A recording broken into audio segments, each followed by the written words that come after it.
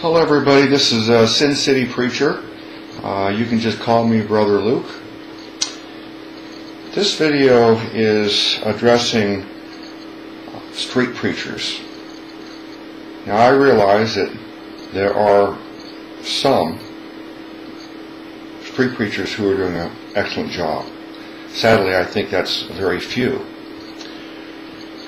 But this video is addressed to the vast majority of street preachers who are doing a horrible job. Not only are they preaching with a hateful attitude, but they are also preaching a false gospel. The typical message you hear from these street preachers is that you've got to stop sinning to get saved. And they say that if you say you're a Christian, but you have continued to sin, that's proof that you're not really a Christian. They say that if you're a true Christian, you stop sinning. I've heard that so many times, and that's not the gospel message. It's not the truth. There are Christians who are really doing an excellent job with their lives being sanctified, and they're growing and maturing spiritually. And then there are also carnal Christians who continue in sin. And in fact, every Christian is a carnal Christian to some extent. It's just a question of degrees. How carnal are we? So all of you street preachers who are telling people they've got to stop sinning or they're not a real Christian, and you're saying that you are a true Christian, I want to right now call you a lying hypocrite. And many of you I know personally. And I can prove that you're lying hypocrites because I know your lives. So I'm going to ask you, you like to ask people to take a good person test to show that they're a sinner, to show that they have sinned and therefore they need the Savior. Well, I'd like to give you a similar test right now. I'm going to call this a true Christian test. I want to test you to see if you are a true Christian based upon your own requirements. And that is that if you're a true Christian, you must have stopped all your sinning. So my question to you is, since you became a Christian, I want to ask you, how many lies have you told? Now I ask you how many lies you've told because I am absolutely certain that you have lied. The question is just how many lies. I want to ask you, how many, say, crooked business deals have you participated in?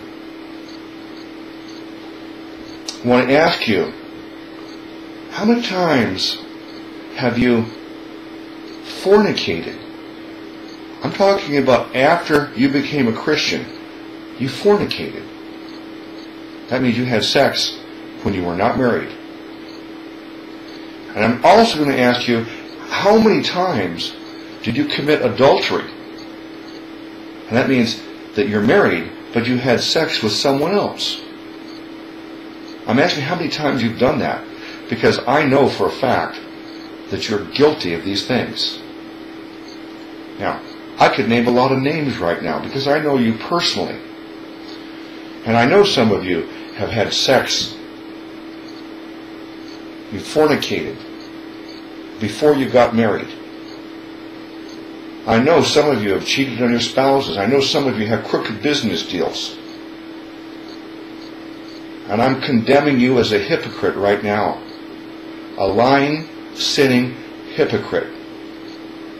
You are imposing rules on everyone else that you have not followed yourself. And I'm guilty too. After I became a Christian, I have not stopped all my sins. I'm carnal to some extent. Now, thankfully, my salvation is not based on my righteousness. My salvation is based upon the righteousness of Jesus Christ. He imputed His righteousness to me. That's the righteousness that I have, not my own. And my sins before I got saved and after I got saved, until I take my last breath, all those sins, they were imputed to Jesus Christ on the cross. My sins were charged to His account. His holiness, His righteousness was credited to me. That is what I'm basing my salvation on. Now, you lying, sinning, hypocritical street preachers who are telling people if they don't stop sinning, if they have not stopped sinning, they're not a true Christian. You cannot pass the true Christian test that I just gave you. And if you think you can do it, you can make a video, you can do a comment, or you can see me in front of the Bellagio Hotel, and I'll test you right there in front of everyone, because I know some of your sins. So stop being a hypocrite and instead preach the true gospel. Salvation comes by the grace of God through faith alone in Christ alone. Sin is not the issue for our salvation today, because all of our sins, saved and lost, everybody, their sins were all charged to Jesus Christ on the cross. All sins have been paid for. The only issue today between man and God is, do they have faith in the Son of God as their Savior?